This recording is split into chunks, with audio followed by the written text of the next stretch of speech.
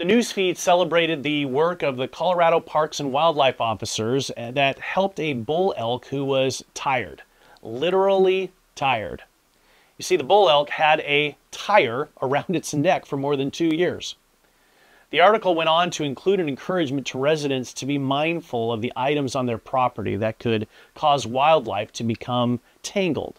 Things like swing sets, hammocks, clothing lines, holiday lighting, tomato cages, soccer goals, and even furniture. Now, how about you? Are you tired? Are you tangled? What is it that you're carrying around your neck today? What has you tangled up? Our lives have plenty of things that we can get stuck in. Sometimes, as in the case of this bull elk, it's clearly evident to others as we walk through our day.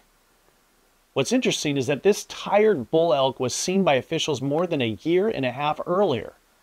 The problem was that this bull elk wasn't walking up to them asking for help. What an incredible picture of our current culture. So many of us are walking tired or tangled up. Fear has us tangled up and even trapped, and so we keep walking through another day and away from those who could help free us. If you're walking tired or tangled today, I want you to know that Jesus sees you.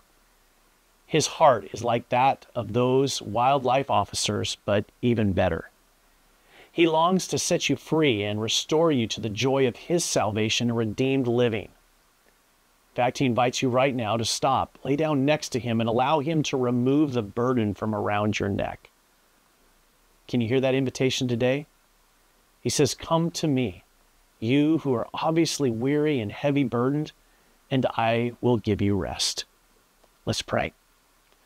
Lord Jesus, we thank you that you do see us, that you're aware of us, and that you've come to rescue us.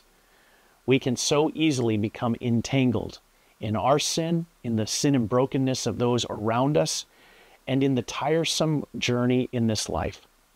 Yet you come to us as our Savior. And so help us to sit down next to you and to experience your peace. In Jesus' name, amen.